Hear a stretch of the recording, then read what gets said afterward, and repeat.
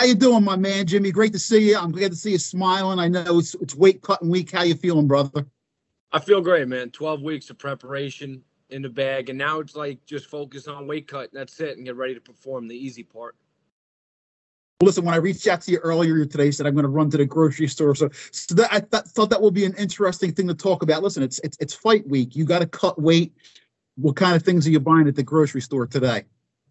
Going to the grocery store at a time like this is a true test of discipline, because when I'm not in fight shape or fight camp, I eat like a gluttonous slob.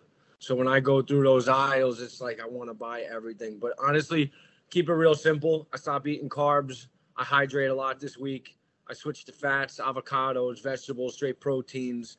Anything that doesn't really fill you up, I'm eating it. Egg whites, all that stuff. And this is the hardest part of the whole fight camp right here. But we're 4 or 5 days out. We're ready to go. Jimmy, your diet, right? Do you have a strength and conditioning person or somebody that helps you with that? Or is that self-learned from your diet as far as cutting weight and, that type of thing, keeping your strength? No, trial and error, all on my own. And I'll be honest, I take pride in my conditioning and my strength. And, even with the diet now, like every weight cut is getting a little bit easier. And every time I get into that cage, I got even a little bit more pop in my step. So it's like this, there's really no formula to it. It's kind of based off how I'm feeling. And I take what works and I stick with that, and a little bit more research here and there in other fields, and I add that to the process. Excellent. Listen, Iron Workers 40. How's work? Listen, one of the reasons, and I hate to say this because you're so skilled too. I hate to say Jimmy's like the hardest worker. He's an iron worker and he's a union guy. Plus, he's finding time to train. I think that sounds a little bit like I'm taking away from your talent, because Jimmy Drago is super talented too, along with having that work ethic. How's work been? I know it's a struggle sometimes because you're trying to work a full-time job. A lot of guys are in the gym much more time in the gym than you do. How's work been? How's the support? I know those guys love you to death over there, and I'm looking forward to hearing them at the fight. Yeah, God bless Local 40, man. It's besides my fight career and my wife and my family, of course, Local 40 has been one of the biggest blessings in my life. And work has been great. I was working at a job over in Harlem, and we were one floor away from topping the building out. And I told them, listen, man, I've been connecting this whole job. I got this title fight in 4 weeks. I'm going to take 4 weeks off. And, I kind of just so I did about 8 weeks of training while I am working. And then I took this last 4 weeks off to just focus on, the nitty gritty part of the camp, when the body starts breaking down and the diet starts getting more strict. I'll be honest, man, cutting weight and training is easy when you get sleep in. When you're cutting weight and eating 2,000 calories a day, burning 6,000 calories a day between work and training 2 sessions after work, it gets difficult. I mean, I've been doing it for years, so I've learned to manage. But, I feel like when I first started iron work and I had something to prove, so I would train and work up until the week before the fight. Now it's like, 7 years later, it's like 8 years later, whatever it's been. Like, I got this title fight coming up. Hey, I'm taking time off for a few weeks, and man, they had no problem with it. Ironwork is, Local 40 is the best union in the world, man. It really is. The camaraderie and the brotherhood in that local, and man, you got 2,000 guys just like me in there, just all trying to do the best they can for themselves and their families. And listen, they make for a fun night at the fights because they come and support you, and they're loud, and you can hear them, chanting your name and things like that. So shout out to the Iron Workers. I'm a union guy myself, been in the union, USPS, NALC for 34 years. So, we all put the work in. Jimmy's putting the work in. Animals, Yonkers, talk to me a little bit about camp. Who's been, who you've been, rolling around with, getting you ready for this fight, Jimmy? Yeah, man, I've been training with some real good guys, man, over at Animals, man, and one thing I tried to focus on a lot this camp was wrestling and striking with bigger guys. I noticed Itzo is a very skilled fighter. And one thing more than my last opponent is he looks a little bit bigger at 170 than my last opponent. So I wanted to get acclimated to sparring with and rolling around with 185ers, guys that are not, obviously 185 right now, but like they fight at 185. So they're walking around at 200, 205, 210 pounds. and getting used to wrestling and cage defense with the bigger bodies and sparring with the bigger bodies. And that's been a main thing that I tried to, press on this camp. And just to mention a few names, Greg Stiles, Victor Mena, a buddy of mine, an Egyptian friend, Mo, all have helped me out tremendously during this camp. Obviously, my striking coach, Butters, has been phenomenal.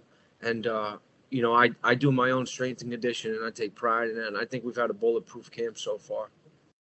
Jimmy, the technical part, besides on the mat, like the mental part and studying your opponent, do you do any of that? Like listen, he's only been in the country for 4 years and he's already fighting for the Ring of Combat title, but you've been training along. It's pretty amazing when you look at your opponent, how far he's come in 4 years. Not to take anything away from the path that you've taken, but do you do any studying of his fights? If you even look at your opponent, do you leave that to your coaches? What kind of preparation do you take, as far as matching up with your opponent? I mean, listen, everybody at this level is good. You're not fighting anybody that's not good, and all credit to Itzo for being where he's at in 4 years. I mean, I watch his videos, my coach watches his videos, and, we dissect from there. And he's fought some game guys. He's fought for the PFL twice, 2 wins with them, 1 being a knockout. And, we I'm not going to say we game plan, but, we prepare for the worst and plan for the best. And that's what we do for 8 to 12 weeks straight. And we just go nonstop. And it doesn't matter who they put in front of us. We're going to work at what we're good at. And we're going to prepare for what they're good at. And it doesn't matter if it was Itzo or Gilbert Burns in front of us. It's the same game plan.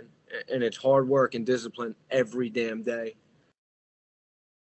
Listen, the grind and the mental part. Let's talk about that a little bit more. Let's dive into that a little bit more. You're married now. You have a wife. How is she with the support? Because listen, the fighter's life is rough, Jimmy. You know that, man. Like I said, finding time for your spouse, for your loved ones. Sometimes you probably feel like you're cheating them a little bit. But I know that you're married. So she wants the best for you. She knows you're trying to do that for both of you.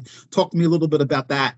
My wife is a champion, man. She's more of a champion than I am. I mean, to take on the things behind the scenes and not get the glory for it, words go beyond what she's done for us, and the family during these fight camps. I mean, how many loads of laundry this poor woman has done over the last 12 weeks, man? Every day coming home, soaking wet, looking like I jumped out of a fucking pool. The cooking, the food, the meals, the getting everything ready, letting me sleep in, taking care of the dogs, just anything to make my life easier, she does. And, I am aware of that. I thank her every day for it.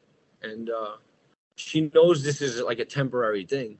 It's 12 weeks of our lives that we put to the side and we sacrifice. And she sacrifices her personal time, I sacrifice a lot of my time.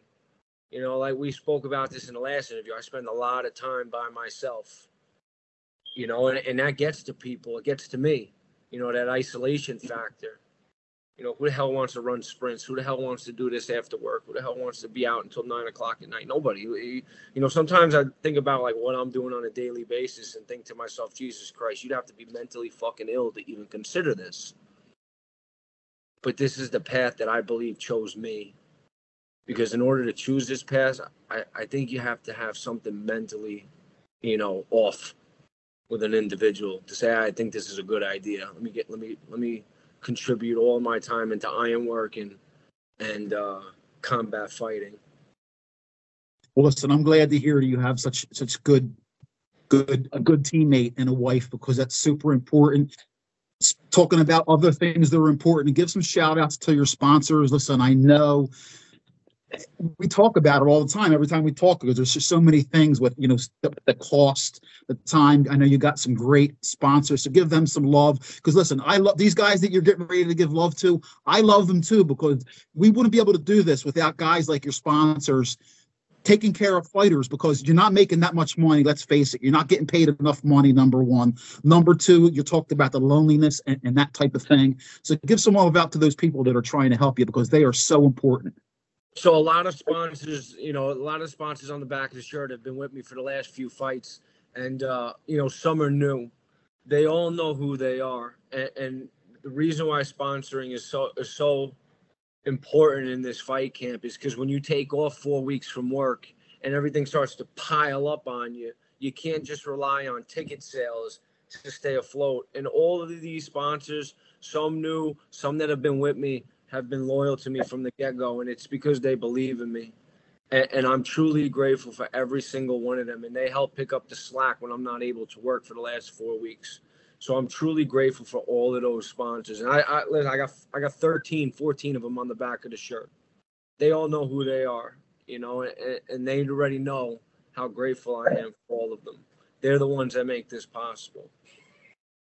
Well, listen, I'm grateful to them, and I'm grateful for you for, listen, like I said, I'm able to come to the fights, commentate, go in an interview because you guys work hard. You leave it all out there. I'm a fan, Jimmy, win or lose. I know you don't want to hear that. Jimmy, win or lose, I'm a fan. I'll be a fan for the rest of your life just because of who you are and what you do. And I wish you nothing but the best of skills and best of luck with your final preparations and your weight cut. And I'm excited to see you in person again. Ring of Combat 81, Jimmy Drago going for the gold, going for the championship. And listen, he works hard and he fights hard and he's an exciting, Jimmy. Thanks for giving me some time, man. Can't wait to see you. Thank you. Have a great night.